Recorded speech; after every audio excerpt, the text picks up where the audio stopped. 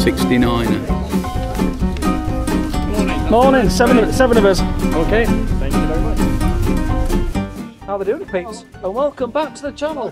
The next part of our 7.1 adventure. How do you do? Because all 7 of us are actually on a boat trip. Yeah, not an alcohol boat trip, a puffin boat trip. Or in Steve's case, a penguin boat trip. So yeah, it will be a bit of a POV vlog with this because we are going to try to get some puffins. How are we, Daniel? Yeah, well, not try, we are.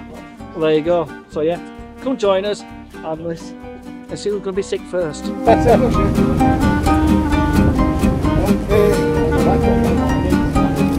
Welcome to Stable Life.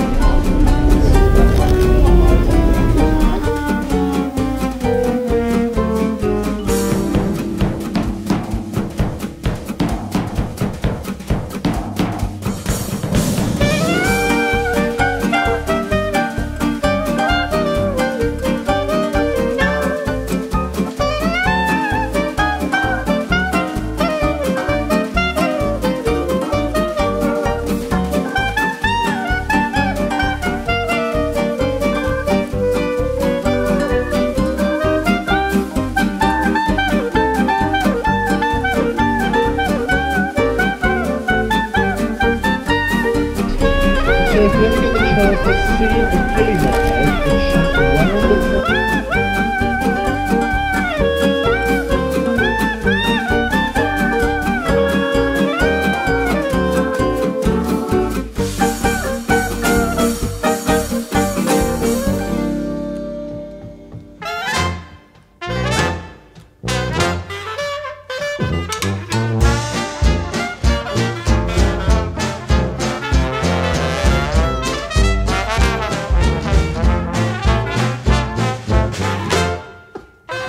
so they go out.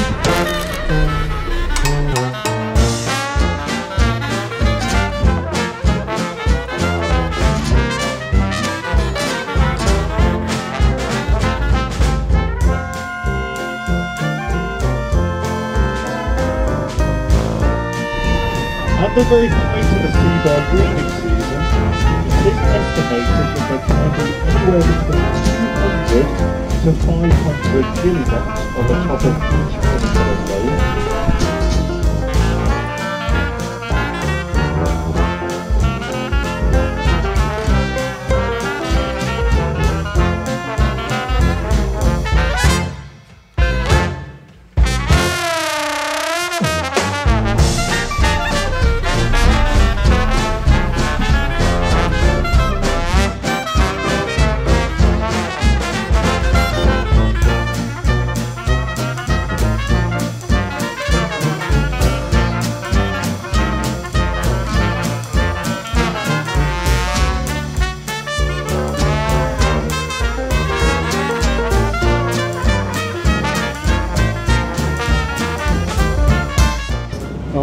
Here we are at the front of the boat, and we have Captain Pugwash in bright yellow, Seaman Stains on the left hand side, and Master Bates on the right hand side.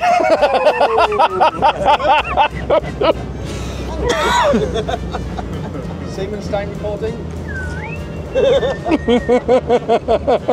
You won't need that place up there, Ben. Cheers, thank you.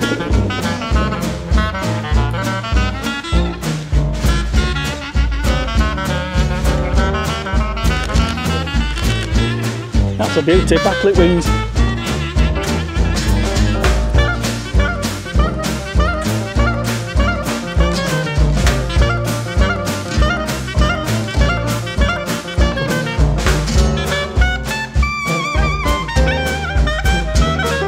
Oh, yeah, sand eels in.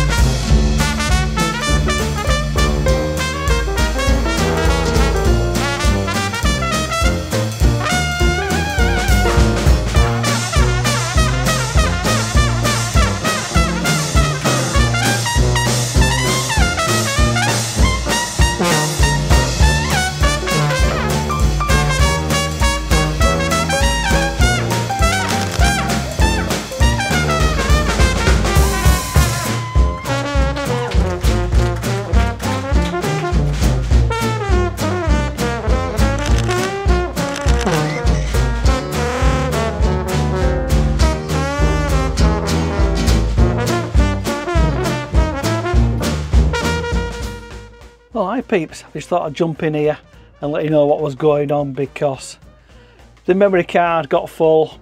Didn't realise, obviously we were that busy taking the images from the Puffins on the inner Farne Islands, but what a trip that was. Settings wise, most of the images were at 12/50th of a second, all between f7.1, f8, all on auto ISO. But the sunlight was great, getting the backlit wings have you seen on some of the images. Everyone had an absolute great time on it. Also, cost wise to get there, it was £30 for the trip. If you're a National Trust member, it's free. If not, it's an £18 landing fee payable at the National Trust office at the Sea Houses Centre. Daniel played a blinder. Of course, he wasn't a National Trust member. He actually signed up for the National Trust there, which was £7 a month, and he only had to pay his first month, so £7. But then obviously he's a National Trust member. You go to a car park and I think they're £8.50 now, £7 a month. That's your National Trust membership paid for that month.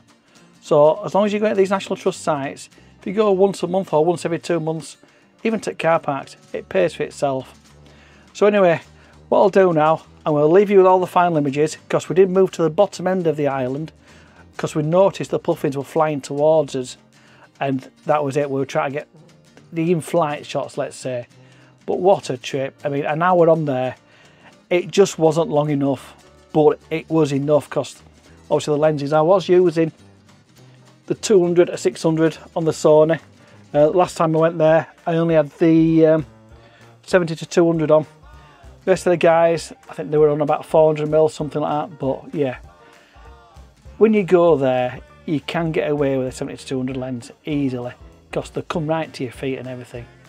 It does get busy, and yeah, as you've seen by the images, you can get some stunners. And we're not wildlife photographers by all means. We just like to get out there with a camera. We thought we'd try something different with this day. So, like I've just mentioned, I'll leave you with all the final images, and if you enjoy this, just please give us a big thumbs up and hit that subscribe button, because we're only a little channel, but we just like to get out and about with the camera, as you've seen. So yeah, enjoy this lot. I'll see you on the next one. Bye for now.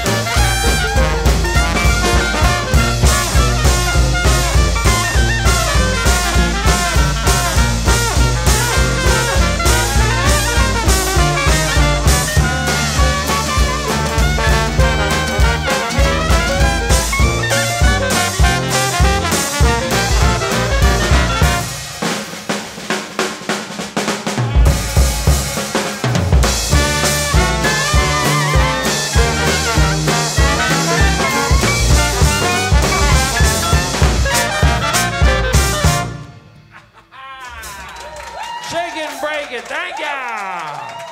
All right.